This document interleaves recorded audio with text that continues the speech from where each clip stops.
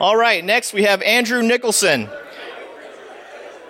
As a film scout, he's made a living out of getting into people's homes and places of business to take pictures. He's worked on Hollywood film and television productions for over 6 years. His most recent credits include the Black Lightning pilot and the 2018 Dynasty Reboot. So look forward to Andrew hacking Hollywood. Thank you very much. Hey guys, how y'all doing tonight?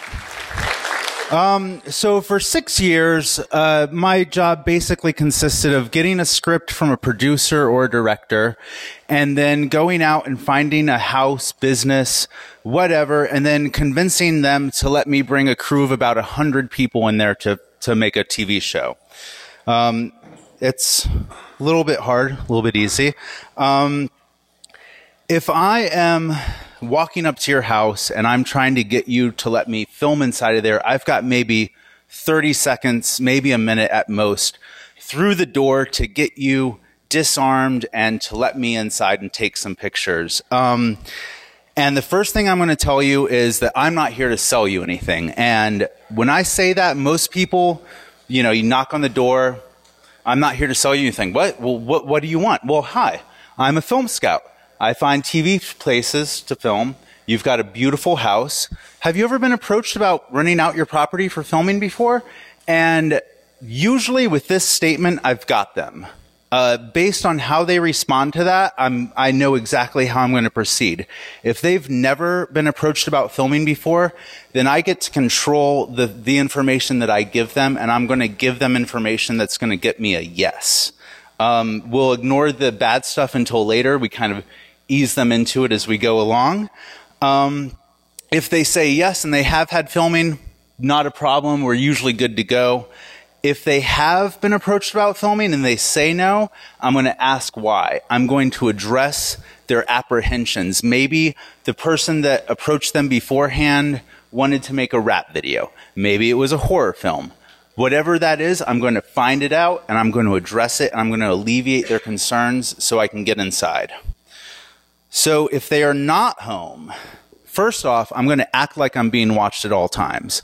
You will not believe the amount of times I've left one of these letters at a house and I'm 5 minutes down the road, I get a phone call and I say, wait, you were home? Oh yeah, we were inside. We were watching you. You seem like a pretty honest guy. So why don't you come back and take some pictures? Okay, great. But at any rate, if they're not home, I'm leaving a letter that looks just like that. I'm taking a picture of their house and I'm writing down the address. So when they call me back, I can be like, well, which house was it? You know, I only left about 5 of those letters. And when I say that, I'm going to be able to call back specific details about their house. It had yellow trim. Oh, I really like the brickwork. And so that letter got me that house. That is not the original house that they did the pilot with Dynasty. We actually came in and found that after the fact. The original team had about 3 months. They only found 20 houses that would agree to a film crew of about 100 people coming in every couple of times a month and filming. My team had a month and we found 35 houses. So that's how we did that. And also another thing is when people call me back after getting one of these letters, it's almost always a yes, because they've had the time to digest the information, to research who I am, and they know that they want to deal with me. If I'm at the property, if I'm at someone's fence and I'm peering through and the cops pull up and they go, "Excuse me, sir, can we help you?" Absolutely. They can absolutely help me. I am so-and-so. I'm trying to do this. Do you know how to get in touch with this person? And that works. They're usually like, "Oh yeah, I know so-and-so." And they'll call them up. And before you know it, I'm having a conversation with the person that owns that house. Let's skip ahead here a little bit. Right. So being honest, so you can lie. Wait, my slides are right. So when I do this job, I'm not trespassing. I'm not breaking the law in any way, because ultimately I'm representing a film network like Netflix or CBS, Warner Brothers. I've worked for all of them, and I'm doing absolutely nothing that is going to get us in trouble. I'm following the law to the letter. I'm going to be 100% upfront with someone. I'm going to be super candid. If you're a homeowner, I'm going to say things to you like, you know, I could get in a lot of trouble for telling you this, but the producers really like your house. I'm going to really, you know, and it's not a lie to them, but when I lie, it's usually to my bosses. My bosses will ask me to do things that they don't recognize that I have a relationship with the homeowner or the city planner or the mayor, and they might ask me to do something that compromises that, and so I'm going to lie to my boss. But that's the thing, is I'm going to tell the truth so much. I'm going to be so candid with you that when I lie, you will have no reason to trust me, or not to trust me. You're not going to have, you're not going to have any, and you're also not going to have any way to verify that I'm lying to you, because it's privileged information that I'm lying about. So, getting into other places.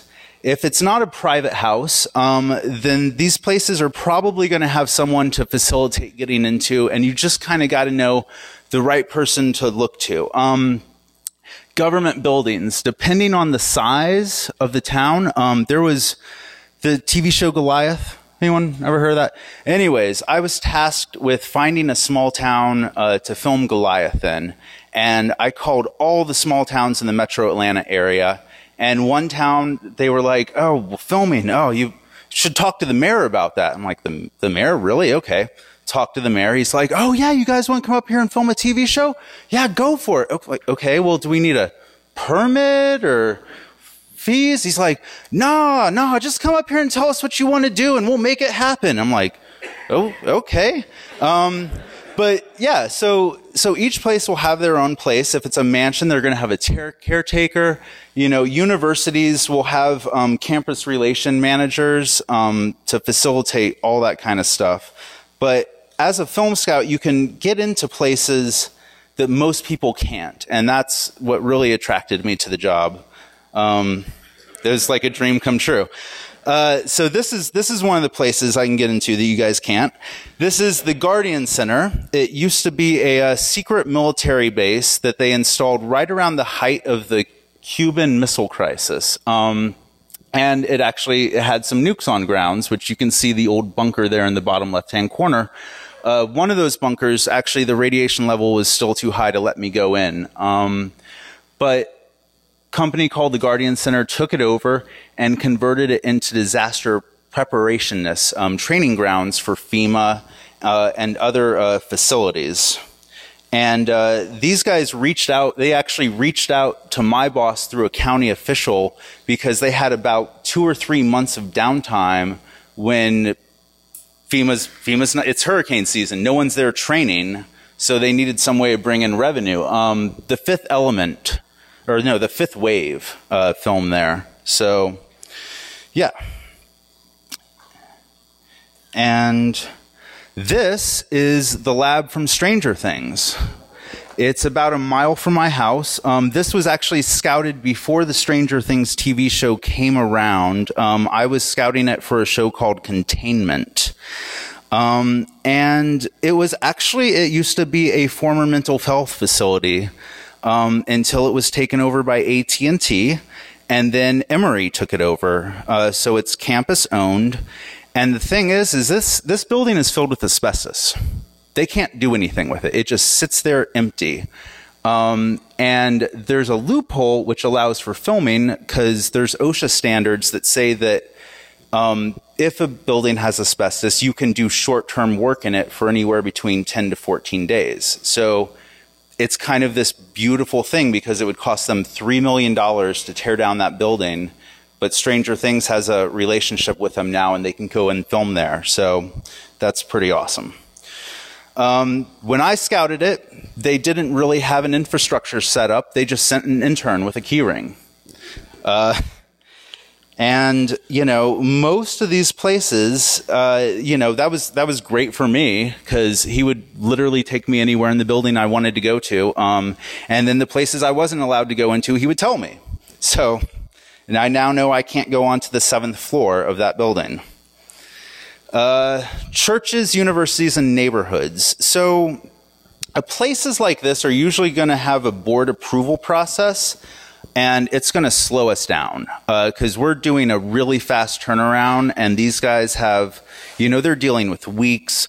Oh, we have a meeting next month, and we're like, no, that's just way too slow for us. But they also want script approval, which studios are not willing to give up, because with script approval, a place can say yes or no to you filming there and ask you to rewrite a scene if they don't like the way that their place is being portrayed. There was a scene in Dynasty, the reboot. It was a gay sex scene that we had to film inside of a church. And my coworker was in charge of finding that building. He almost had a heart attack. The way we were able to make it happen was we actually found one of the first churches in Atlanta that were allowed to, that actually started doing LGBTQ services, and they were more than thrilled to work with us. So you can get creative. You can find common goals that will help you meet your ends. Yeah. And then my favorite are property managers. If you get a good property manager, they are going to fill your day by showing you different properties. They are going to devote significant resources to getting you exactly what you want, because they recognize, a good property manager will recognize that they can make in a matter of days what it might take them a month to make if they're working with a Hollywood film scout. But at the same time, these guys are busy. They're really busy. And so you're going to see them doing things like they're going to use the address as a gate code or an alarm combination, which is one of the things I wanted to address. Don't do that. Moving on. So it's not too common, but this space has the ability to attract a lot of malicious and bad actors. Some might see it as a way to case a property for theft, but more often than not, you're going to see third parties that will come in and want to act as intermediaries. This is usually a money grab, and if you're a film studio, you're just going to walk away from the property. They'll say thanks, but no thanks. It's better just to take a letter. Wait. Yeah, if you are being approached by a film industry person, I say don't open the door, take their letter, verify that information on your own, make sure it's someone that is actually legit, and you can call the county. The county has a film liaison office, and most film scouts should be registered or at least have their contact info with the county liaison.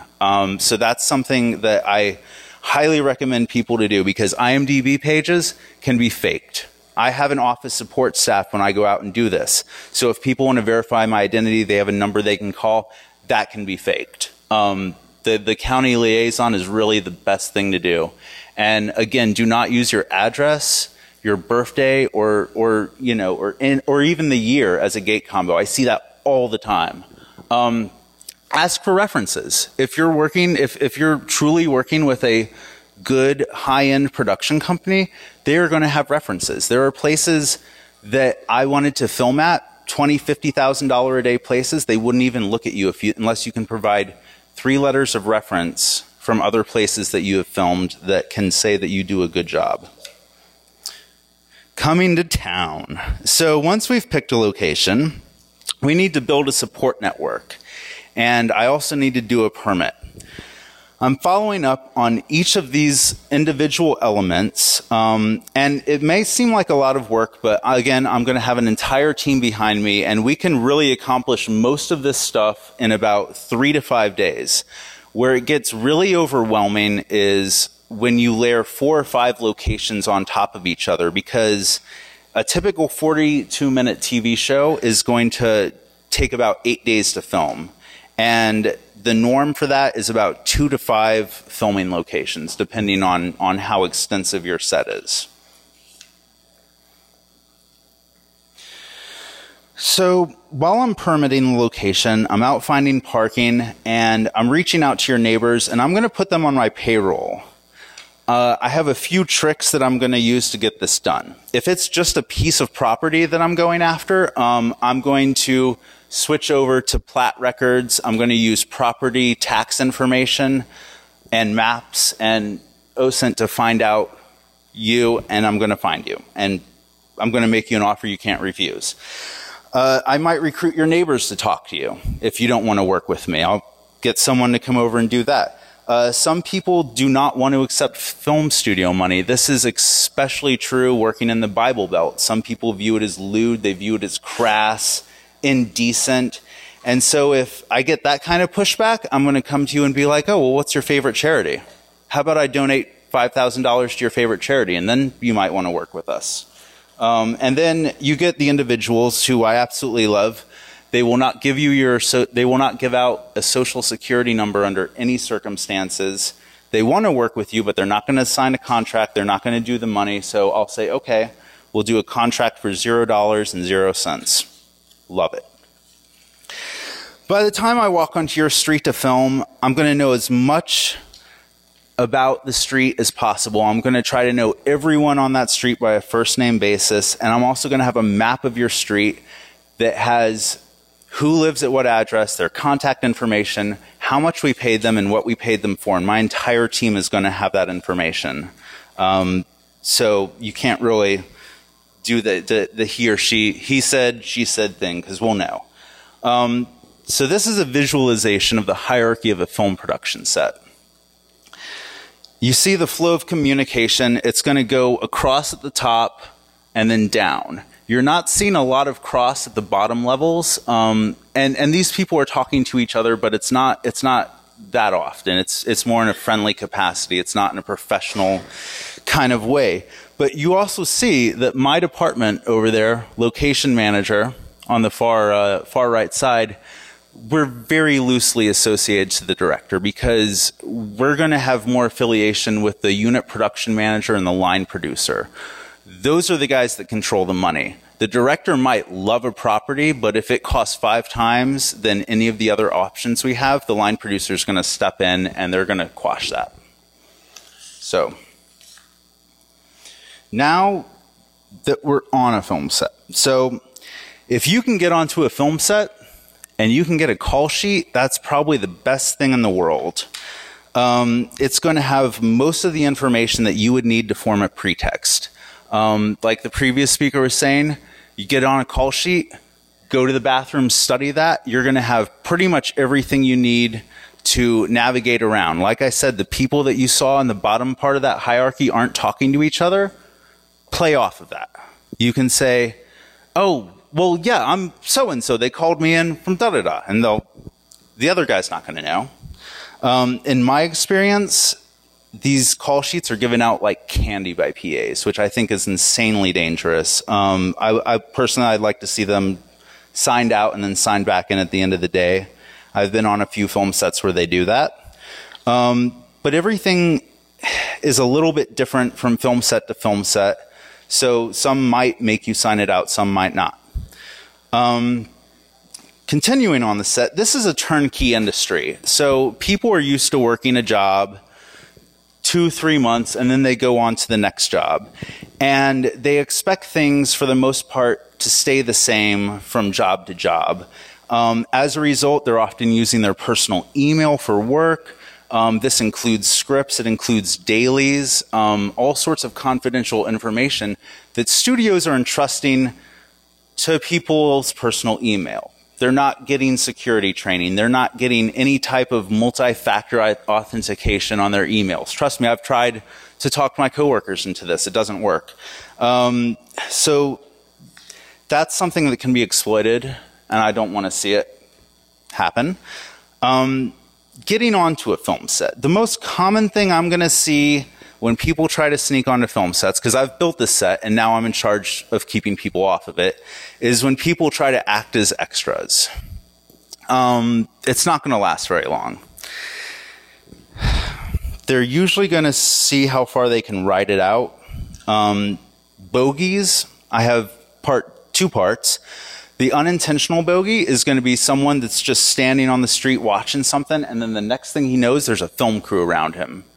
And he's just going to be too scared to do anything else, so he'll probably just kind of sit there and wait until someone asks to leave. No big deal. Bogey number 2 knows exactly what they're doing. They're going to walk right onto the film set and see how long they can stay on that film set until someone takes them off.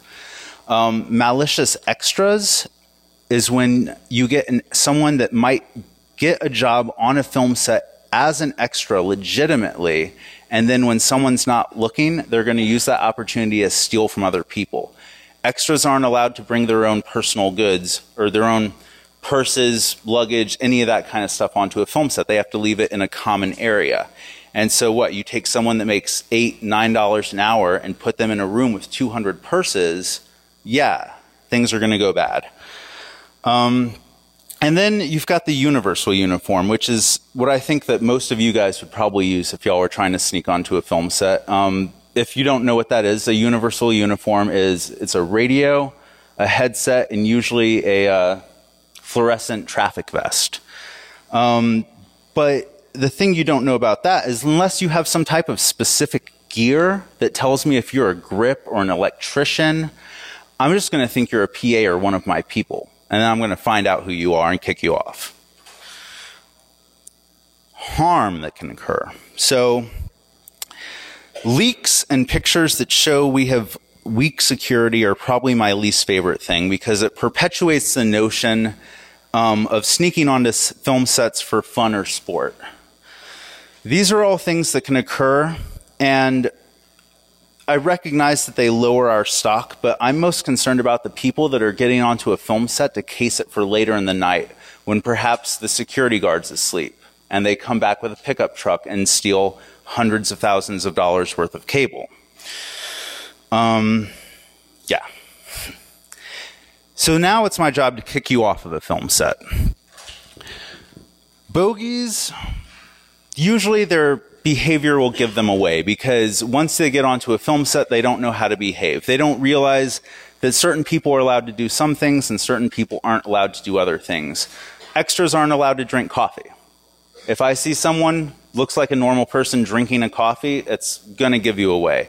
Extras aren't allowed to take bathroom breaks except for at certain times. They have to be supervised, so that's going to give you away. Now, I could go up to a PA and the PAs have to check in every single extra that comes onto that film set. And I could go up to a PA and say, hey, is this one of your people? And they could say yes. They could say no. But I'm going to go to a wardrobe assistant instead because every single piece of wardrobe that goes in front of that camera has to be approved by a department head. So I'm going to go to the wardrobe assistant that spends 3 or 4 hours with the garments, and they're going to be able to tell me instantly if that belongs to them or not. I had someone try to sneak onto my film set one time, and I go up, I'm like, are you with production? Yeah, oh yeah, I'm an extra. Oh, no, you're not an extra. Yeah, I am. No, you're not. Well, why? Well, because they were wearing a bright pink shirt. The DP would never sign off on that. It throws off the color temperature. It throws off the camera settings. They're going to go with light colors. So that's another thing we can do. And universal uniform, I think I went over that. Unless you're really varying it up and getting specific with what job you have on that film set, you're just going to look like a PA. So, good, bad. These are some steps we took to secure our sets. You're often going to find on a film set that the security is at the perimeters. They're not actually on the set. They're out by the trucks, they're by the equipment, they're at the perimeters to keep people off. But once they get past security, most of those people, the people you see on the film set, they're not talking to each other. They all assume that if you get onto that film set, that you're supposed to be there. And so what do? Well, at nighttime, we started doubling our security because we were finding our security guards were falling asleep. So instead, we double them up. Now we have an accountability system where one person has to keep the other person awake. Those security guards that I talked about that were on the outside perimeter of the set, I'm going to put a security guard right in the middle of the set. And I've had producers come to me and go, why is the security guard right here on the middle of the set? I want them on there because I find that when you have a security guard right next to the other crew members working with the other crew members, if they don't recognize someone that's not supposed to be there, they're going to be a lot more eager or willing to go up to that security guard and be like, hey, I don't know this guy. Also, that security guard that is used to being on set with the employees every day is going to be one of the first people to come up and say, hey, I don't recognize this guy. Do you know him? And then we're going to find him, we're going to kick him off. The thing I talked about earlier with malicious extras. I'm going to hire a security guard. I'm going to put them there purely to watch extras equipment. Purses, bags, it's all going to be safe because we're going to have a security guard there dedicated to that. And another thing, so when we do this, you'll find that people want to work with us more because we have security guards watching out for other people's property. It's not just the equipment, it's also the employees. When we have PAs, I had a PA one time, and it was either him working with me or another film production company. And he chose to work with us because the other film production company wanted to hire him as a security guard. No, you don't hire a film student as a security guard for $9 an hour. That's insane. That's how people get robbed and shot. So, steps that production can take. The thing I talked about, employees using their personal email, moving from job to job. No, at least give them training on how to have safer emails, safer passwords. Don't skimp on security. Don't hire PAs to use as security guards. Get actual security guards, for crying out loud. Have a crew list. Like, when people were parking, have a security guard check their name off before they get on the bus, and then when they arrive at the crew, the film set, have another security guard check them again. And then share security breaches. A lot of these breaches and things that I was telling you about, I only know about because of rumors that other film managers tell me. It's not the studios talking to each other. It's not studios sharing information about their faults and their hazards, because that's the last thing they want to do. If I was still working in the industry, I would not be allowed to be up here talking about this right now, probably. And then custom bracelets. I love this. I see this. Like, a badge, you can fake a badge. You can go to Kinko's and fake a badge. It's a little bit harder to fake a custom bracelet that people have to wear that indicate their roles on sets. And then finally, enforce social media practices. You're not allowed to take pictures on set. It still happens. If you go onto Instagram and search a number of hashtags, you're going to get photos of people on set. Now, what happens? I used to have coworkers that would post pictures of them on set. They get a phone call a couple hours later. What do you mean my alarm's going off? Someone's broken into my house. The first thing the cop asks them is, did you post your location and where you were today on social media? They're like, well, yeah, I was working on the lake. You know, I posted office for the day. This is my, thing. This took, just an example, this took me about 10 minutes. I went on to Instagram, and I found some people use some common hashtags, filmmaking, hashtag first day shooting, and now I know some people that aren't going to be home for 12 hours today. So I think studios should really, really step up in enforcing their social media policies and making sure that because this protects their employees also. It's not just about the IPs. It's about the employees. Because these guys are getting robbed while they're working for the studios, because the studios aren't enforcing the social media policy. Anyways, thank you guys very much. It's been a pleasure speaking with y'all, and have a great night.